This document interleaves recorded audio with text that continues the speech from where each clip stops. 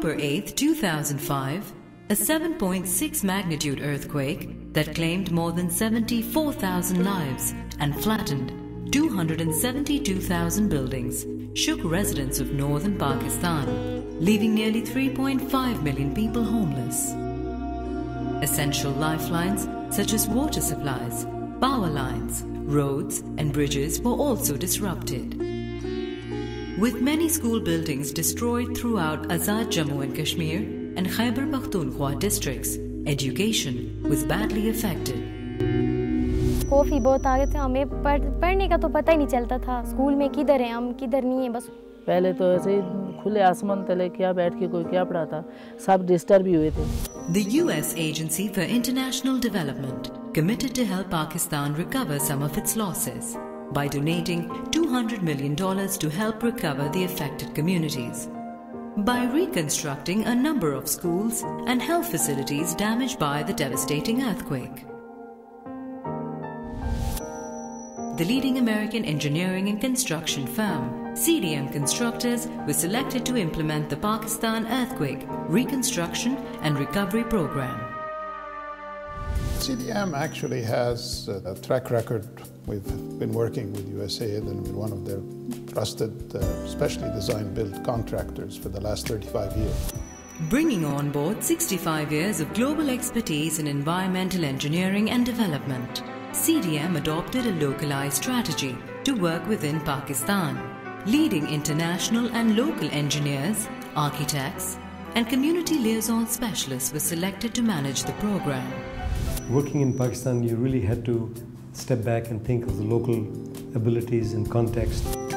The teams had to follow international seismic standards and codes to design and reconstruct the new schools and health facilities in the northern earthquake zone.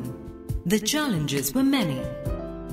These are all hilly sites. How do you design for a place without disturbing too much of the hill? The challenge was to, in the shortest possible time frame, and hand it over to the appropriate communities. So how did CDM overcome these challenges? We took on a really different approach to construction, different in this country and many countries.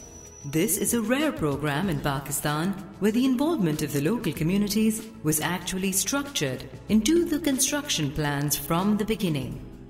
By integrating these, the social community involvement component along with the engineering component, we were able to proceed in the implementation of the program in such a fast way that otherwise would have been probably difficult and maybe not possible.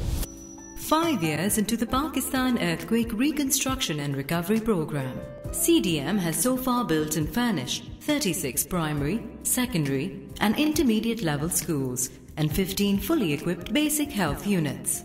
All 51 facilities so far have been fully completed and handed over to the various communities in Azad Jammu and Kashmir and Khyber Pakhtunkhwa districts.